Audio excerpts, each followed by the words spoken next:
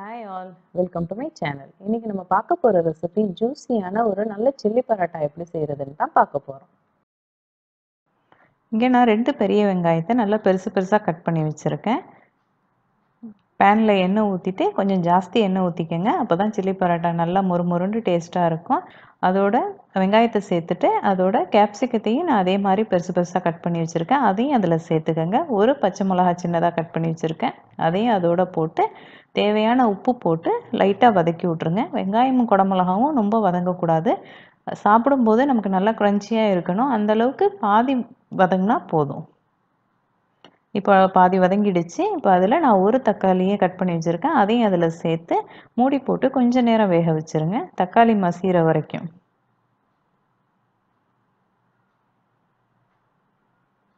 இப்போ தக்காளி நல்லா மசிஞ்சிருச்சு. 1 டீஸ்பூன் இஞ்சி பூண்டு பேஸ்ட் போட்டுக்கோங்க. பச்சை வாசனை போகிற வரைக்கும் நல்லா வதக்கி விட்ருங்க.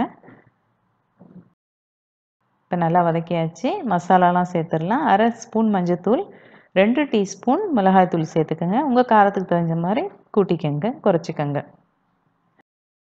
1 டேபிள் ஸ்பூன் டொமேட்டோ கெச்சப் போட்டுக்கோங்க. 1 டேபிள் ஸ்பூன் சில்லி சாஸ் சேர்த்துக்கோங்க. சேர்த்துட்டு நல்லா கலந்து விட்ருங்க. தேவையான உப்பு போட்டுக்கோங்க.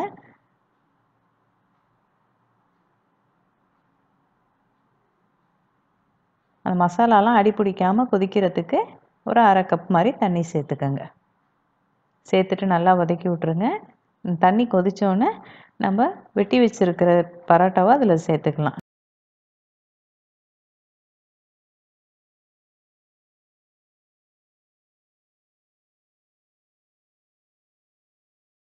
நான் இன்றைக்கி பரோட்டாவை இந்த மாதிரி கட்டமாக வெட்டி வச்சுருக்கேன். பரோட்டாவை மசாலாவில் சேர்த்துருங்க. சேர்த்துட்டு நல்லா கலந்து விட்ருங்க. இந்த மாதிரி நல்லா கலந்துட்டு மூடி போட்டு ஒரு 2 நிமிஷம் வேக வச்சுருங்க. அந்த பரோட்டாலாம் அந்த மசாலாவில் நல்லா ஊறி அப்போ தான் நல்ல டேஸ்ட்டாக இருக்கும்.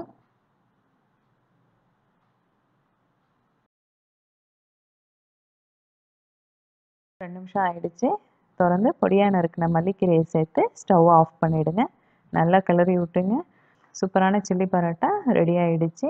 இனிமேல் நீங்களும் வீட்டிலே இந்த சில்லி பரோட்டாவை செஞ்சு சிம்பிளாக ஒரு ரைத்தாவோட சர்வ் பண்ணலாம். அவ்வளோ சூப்பராக இருக்கும். நீங்களும் இந்த ரெசிபியை ட்ரை பண்ணி பாருங்கள். உங்களுக்கு இந்த வீடியோ பிடிச்சிருந்துச்சுன்னா என் சேனலுக்கு சப்ஸ்கிரைப் பண்ணுங்கள், லைக் பண்ணி ஷேர் பண்ணுங்கள். வேறு ஒரு நல்ல ரெசிபியோடு நான் உங்களை மீட் பண்ணுறேன். தேங்க்ஸ் ஃபார் வாட்சிங். பாய்.